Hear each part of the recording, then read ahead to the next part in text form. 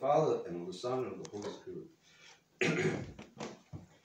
We, in this day, are getting closer and closer to the Nativity fast, which is beginning in the next couple of weeks. And I need to say a few words just to remind you about the situation in which we find ourselves and the sort of things that we need to do in order to escape the wrath which surrounds us in this world and which seems to be getting only worse and worse. One of the things about spiritual life for Orthodox Christians is that they are given the power, if you like, to understand things. You may call this a sort of a prophetic gift, and indeed it is. And as there are degrees in sanctity, there are also degrees in the prophetic gifts which one receives, usually according to one's obedience to the commandments of our Lord. As you know, and you've probably come across saintly people who have these gifts in fullness and are able to, for example, say something about yourselves or others from the past, from the present, and of the future. But even Orthodox Christians who may not have strengths to that extent, if they think carefully about the situation that surrounds them, will understand that things are not moving in a direction that is profitable to the soul. If you look at the situation in the world today, you can see that instead of things getting better and better for God's glory, it seems to be going downhill wherever we look. And even people of the world who are astute in analysing these things will tell you the same sort of situation.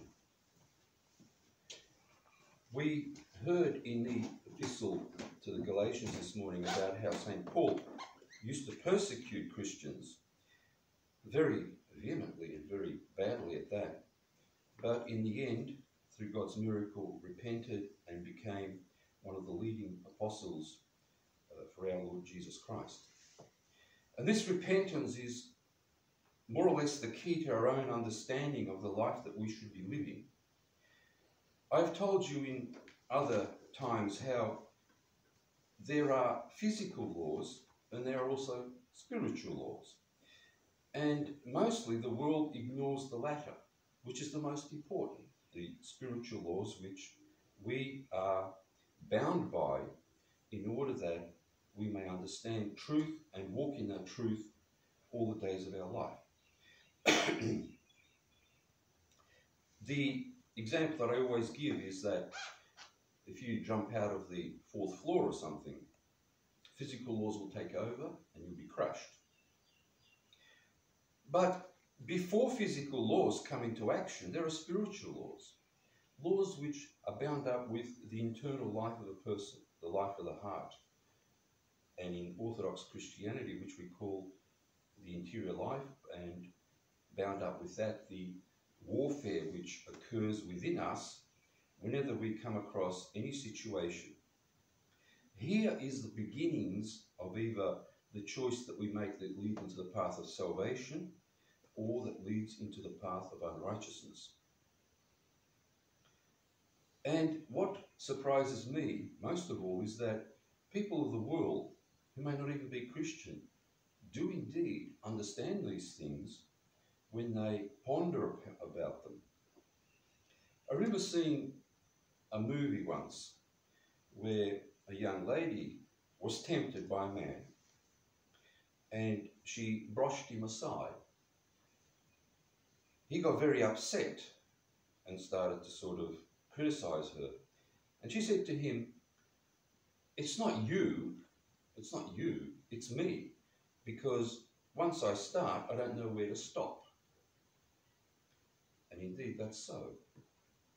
The Holy Fathers teach us about these things in the many writings that they have about spiritual life and how to live that. And the famous and wonderful Saint John of the Ladder gives us the spiritual laws and how one breaking of something leads to something else occurring, and then to something else and something else, like a hierarchy or like a family tree. You break something and that results in a whole series of cascades into worse and worse situations, unless of course you repent and cut that off. And hence that's the whole structure of our spiritual life, that whenever we are tempted by something and we start to ponder about it, cut that off right there and then. Because the deeper you go into the thoughts and feelings about that, the more you are dragged in, and then that becomes harder and harder to free yourself from. Things like pornography especially bring this to the light, because, as I've told you many times before, that part of humanity is hardwired into us, and it's not possible just to extract it and stand apart from it without a massive struggle. But it's always possible to walk away from it. The idea of our life and spiritual life in this world is to somehow inoculate ourselves against all these terrible things that we see, so that when we have to go through this hell which surrounds us, it's somehow like water off a duck's back does not affect us. Although that can be very tricky, because it can affect us without us knowing it. The best thing for us and for what the saints say about juniors in spiritual life is to try and avoid it in the first place. Cut it off. Don't think about it. Don't get involved with that. Don't ponder about it. Just walk away from it, or free your thoughts from it. By doing this, you actually are not guilty of the fact that that thought or that feeling has come to you, because that can come from outside, and often does, from the spiritual unrighteousness, as they say, that surrounds us. As St. Herman of Alaska said, we are surrounded by legions of demons. And if our eyes were open to see that, what a horror that would be. So these thoughts and feelings which come to us from outside, rather than pondering about them, cut them off. And you know, sometimes they're very interesting and very clever, and you want to think about it and take them down and sort of bring them to some sort of conclusion, thinking that they might even be holy thoughts. But most of the times they are not. That is the basis of this spiritual life that we are to engender whilst we're here on earth, all towards the goal of inoculating ourselves from this, and also in preparation of the future life where we are to be judged on whether we have successfully or not taken this warfare upon ourselves. This Sunday, as we will read later on, we commemorate dozens and dozens of saints. And every day, actually, that's a truth. Most of the names we don't know. These are the heroes that we venerate in our lives, because they are living examples. Even though they have made repose in life, they are living examples to us of this warfare that we need to go through. And it's important for us to realize that this warfare exists, and that we are not to sort of put ourselves into a box thinking that it's not to be there, that we are somehow weird because we have it and we want to escape it. It's there because we live in a fallen world. It's there because the Lord has given us that so that we can understand where our souls stay and where they are going. And it's there also for us to gain crowns by rejecting that which is evil and accumulating that which is good in our bodies and souls. Through this, that judgment which we heard in the gospel today about Lazarus and the rich man